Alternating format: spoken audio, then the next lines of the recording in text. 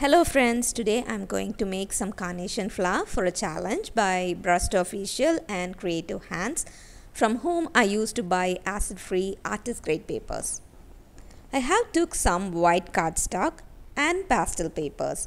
This is an assorted pack of 40 sheets, so it has different colors into it.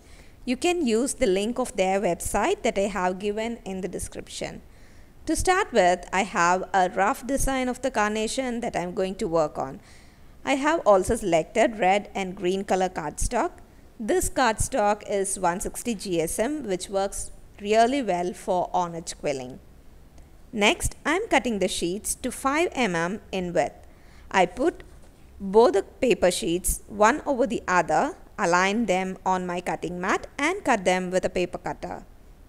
So again, this is the design, and today I'm going to work directly on the white sheet. But if you like the design, it is also available on my Etsy shop. So do check out the link in the description.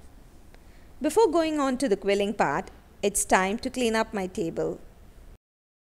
Take some glue on the glue board, pick up glue on the edge of the paper strip, and now it's time to stick them. The flower stalk is made with straight strips of green, and for the base of the flower I am using some U shape that I manipulate with a paper strip.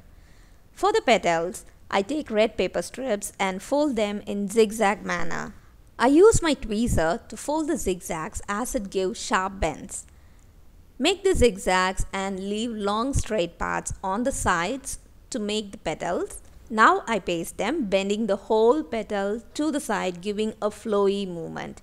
I do the same for all the petals. I make a bunch of petals similar way in different sizes and shapes, and then I attach them all together using glue. Carnations are very simple to make even with on-edge quilling. Also remember, carnation can be gifted for love and affection, and it is also the birth flower for the month of January. So make these carnation flowers and gift them for January bonds. When all the petals are done, we can go on with the stem part again. Carnation also has small leaf-like protrusions at each node where the leaves come out. So I make few short pointy V shapes to go at each node. Each node has 2 of these protrusions and 1 leaf on each protrusion. At the next node, I am adding another stalk for the bud and not forgetting the protrusions.